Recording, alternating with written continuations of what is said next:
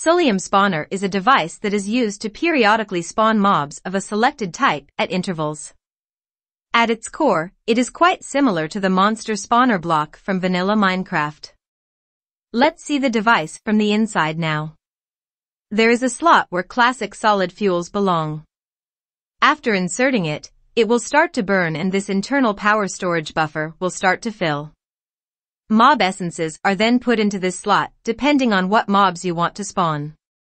You can see individual recipes if you click on this arrow.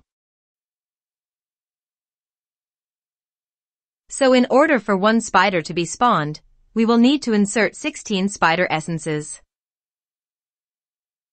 Then there's this slot, which is just for an overview of what's currently spawning, so there'll be an icon for that mob. And finally, there's the slot for machine upgrades, which I'll talk about later.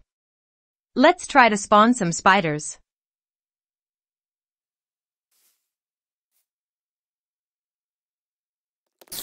It can be seen that mobs spawn in an area of 1 to 3 blocks from the device and consume 4,000 energy per spawn. You can improve the device by inserting a certain machine upgrade.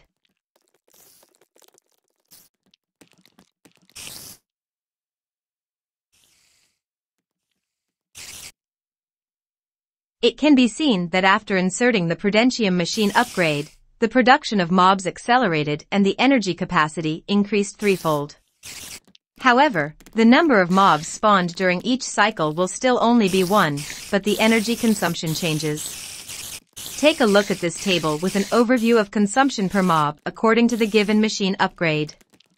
Without upgrades, 4,000 units are consumed. Then up to the Prudentium machine upgrade it increases up to a maximum of 10,000 units, but then it decreases and by applying the Awakened Sub-Premium machine upgrade it costs only 1920 units to spawn.